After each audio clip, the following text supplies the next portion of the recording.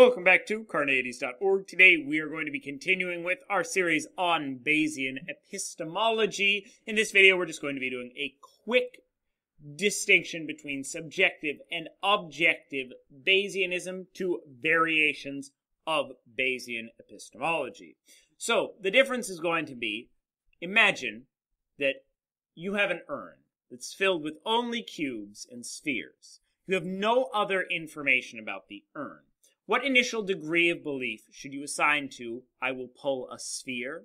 And what initial degree of belief should you assign to, I will pull a cube? Assuming that you're pulling these things randomly out of the urn.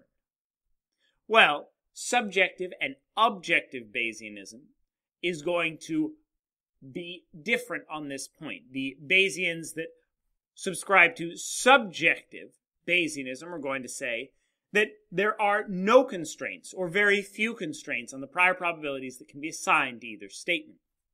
Some might simply say that we can't be certain, that we can't assign the prior probabilities of 1 or 0 to the statements.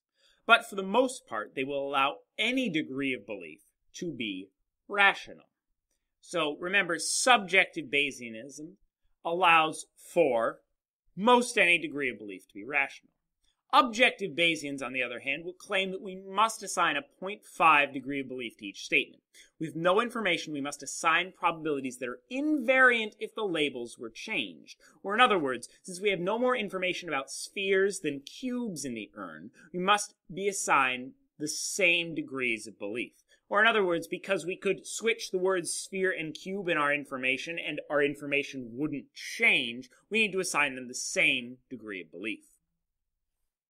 Objective Bayesians don't claim that there are prior degrees of belief that must be rationally assigned in all situations. They simply claim that there are certain situations which require degrees of belief to be assigned, even without specific information.